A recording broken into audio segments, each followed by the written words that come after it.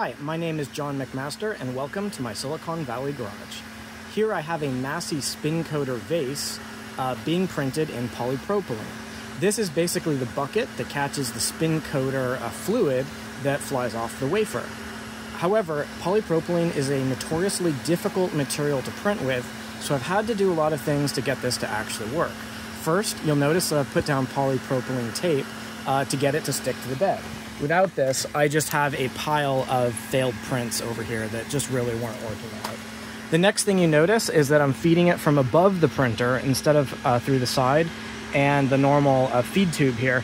That significantly reduces the friction that the polypropylene encounters in the tubes here, so it makes the extruder operation much more reliable.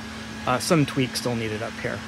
Finally, instead of using the stock 0.4 nozzle, I'm using these upgraded 0.6 nozzles, and that also increases flow and prevents blockages.